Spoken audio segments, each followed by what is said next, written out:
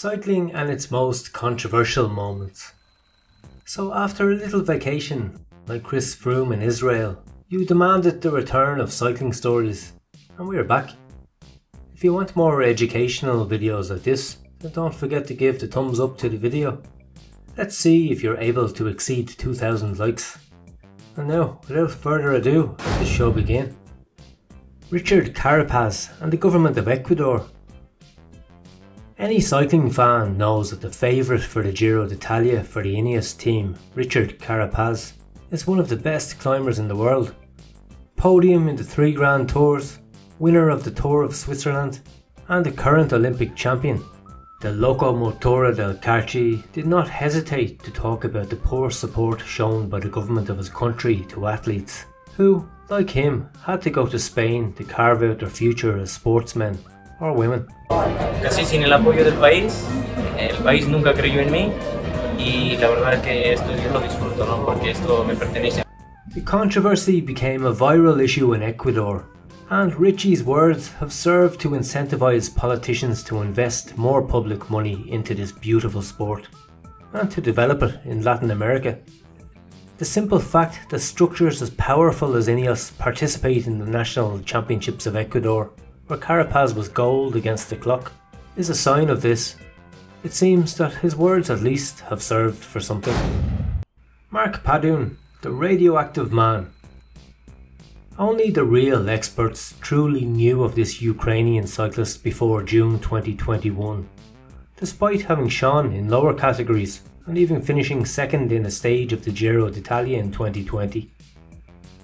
However, hardly anyone expected this nice young man to be able to destroy the biggest names in the peloton in 2 consecutive mountain stages. And no, we're not talking about the Noqueira Corrice, or even the Grand Prix Miguel Indurain.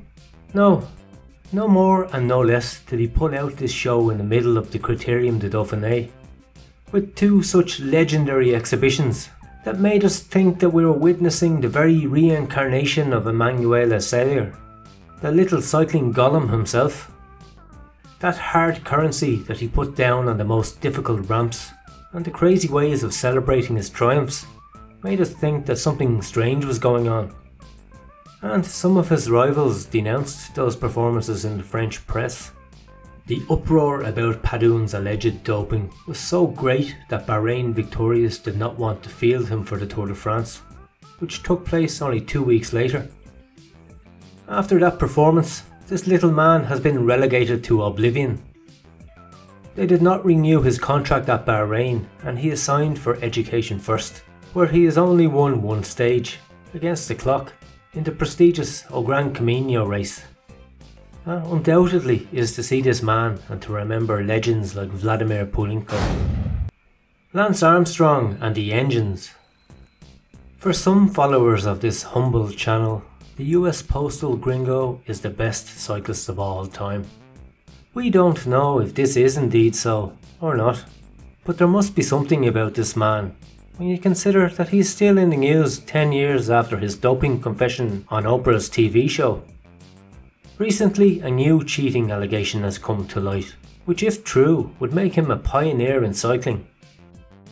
Analysts observed several time trials of the American cyclists, and they noticed that Armstrong repeatedly hits his hand on the saddle. Many would think that he simply wanted to position himself aerodynamically on the bike, but experts say that what the former 7-time Tour de France champion was doing was activating a small motor embedded in the bike, and one that would let him go much faster than his rivals, with less effort. La Lanza has not confirmed this, but neither has he denied it. Could he have been cheating with motors like some say did Classico Mano Luigi? Women cycling and YouTube. Surely many of you are far from this controversy because you don't follow women's sport, or because you're not real men of culture. However, this time we're not talking about competition, but about this platform from which I am talking to you, and which, fortunately or unfortunately, I know all too well. Since about a year ago, YouTube has begun to belittle women, in particular by removing the monetization of videos in which they appear in clothes that do not fit the parameters of elegance of the 19th century.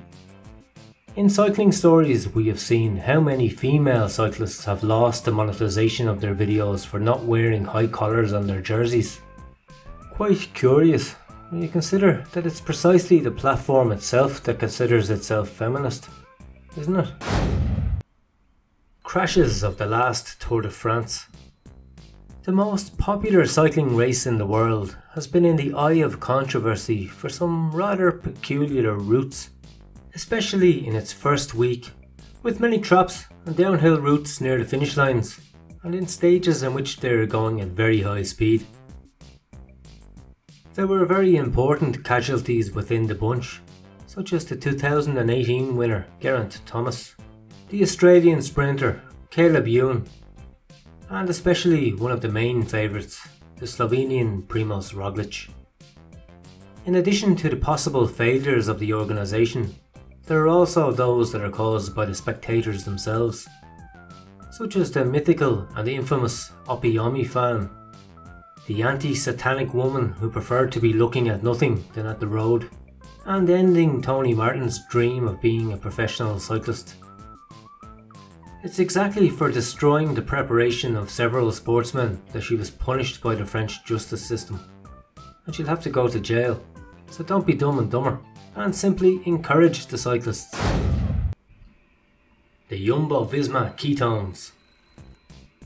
The Dutch team has been riding at an absolutely miraculous level for several seasons now, with riders like Sepp Kuss, Jonas Vingegaard, Christophe Laporte, and especially their two big stars, Primož Roglič and Wout van Aert, and all of these performing at a superlative level and on all types of terrain.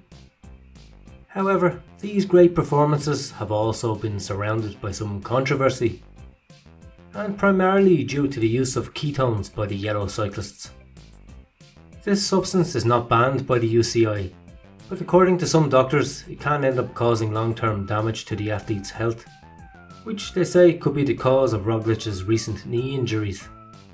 The use of ketones by some teams will give certain advantages in the endurance of the riders, something that has been noticed in the case of teams like Arkea Samsic, of Nairo Quintana, who even publicly complained about the use of ketones, and who now seems to have included them in his diet to greatly improve his performance at the beginning of the 2022 season.